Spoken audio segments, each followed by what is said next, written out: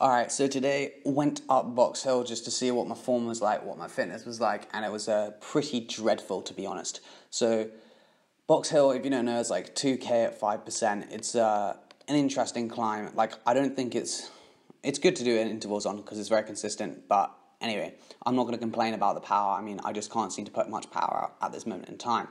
But anyway, this is it, the segment here, 2.2 kilometers, so we're like 300th out of almost 100,000. So it's like decent, but my power was quite bad today.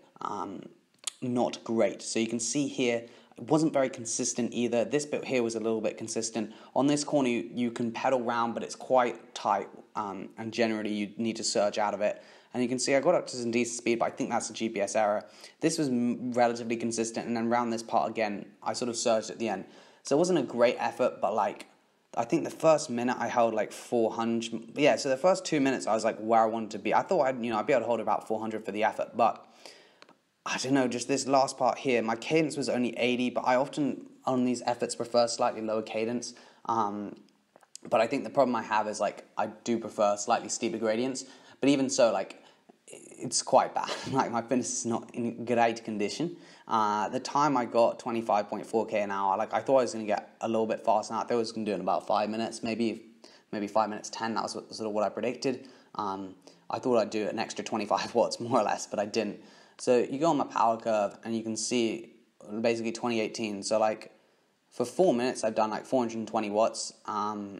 So like, I think for hill climb season, I think 420 watts, I should be able to do that for 5 minutes, hopefully, because I'll have more motivation, I'll be in good form, maybe a little bit more.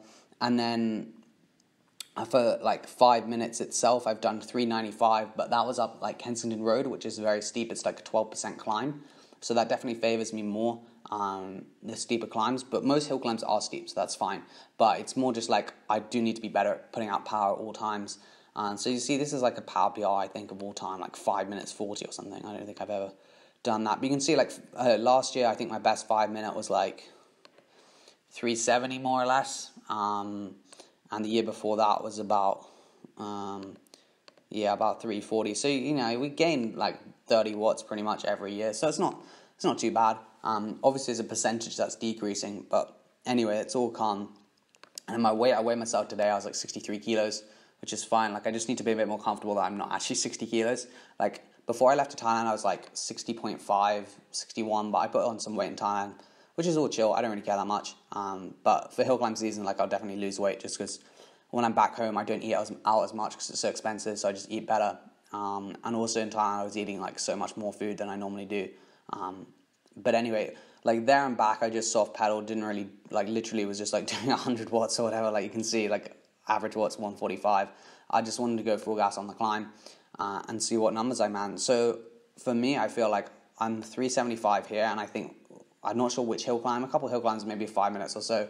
I need to figure out exactly which ones I'm going to do, but I should be able to do maybe like 420 to 440. I think for 5 minutes that should be achievable. I think because I'm at 400 at the moment. Well, I'm in good form, and I think I'll be in better form then. So hopefully, we'll be able to do like 420, 430. But we will see. I might not be able to, and also hopefully we'll be able to get down a little bit of weight. But the weight doesn't bother me like too much. The main thing is just the watts. Like, obviously at high watts per kilo, if you lose weight, it does make a difference. But at the same time, it's something that I don't really want to be over concerned about, just because it's like, I don't know, you can control your power a lot more easily than your weight, unless you just want to starve yourself, which, to be honest, like, I don't really, because these are important, but like at the same time, I do actually enjoy living like a functional life and not just eating like 2,000 calories a day and training and then just like trying to survive. But anyway, it's all calm. And I think, next time I'll do another effort at Box Hill, maybe in a couple of weeks, and see if we can break sub 5. Like, that's decent. I mean, on this leaderboard, you'll be able to see there are a lot of pros on this, like a lot of pros, because Ride London comes up here. So this guy did it on his own. This guy, they're both nutters. They did it on their own. But all the guys here, they've pretty much all done it in the bunch. He didn't. Sam Harrison didn't. But everyone else, you can see, pretty much has done it in the bunch. Again, that guy didn't. He's outrageously strong. For this, like, to get the KOM, you need to probably do 7.8 watts per kilo, maybe something about that, because I know this guy here, Callum Clark, I think did like 7.4 or something, so probably about 7.6, 7.8 watts per kilo, which is quite frankly insane. If we just go on like people I'm following, you'll be able to see where I sit. So like I beat Dowsett when he was doing Ride London. It's about the same time as Lawrence Tendam. I'm not sure, 10th of August 2014, not sure what was happening then. We beat a couple other people like Will Clark, Mad Schmidt. They were all doing like 6 minutes. Obviously it's in a race, but then you can see there are some other people who I thought I'd be able to get sub 5, which is, you know, like similar time to the pro guys, but obviously they're doing it in the race. If you see it's in July, then it's the race. So like this year Ryan Mullen did like 5:02, so you know, like I'm for sure I should definitely be further up than where I am. Like 5 minutes 20 isn't great. Obviously, some these times are drafted. Some of them aren't drafted. But I don't really care if it's drafted or not. I know I can get sub 5 solo, so we'll just do that. But that's not a goal per se. It's just something that will happen when I get fitter. But anyway, cheers for watching. Hope you did enjoy.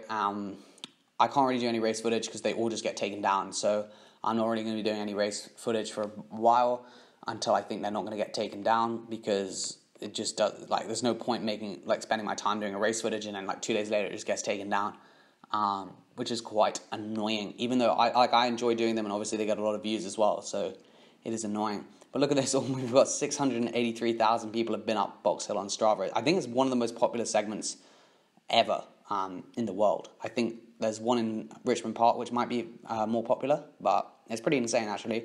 Almost 100,000 people have done this climb, which is crazy. I'm not sure why there's a discrepancy. It says 99,000 there and it says 99,400 here.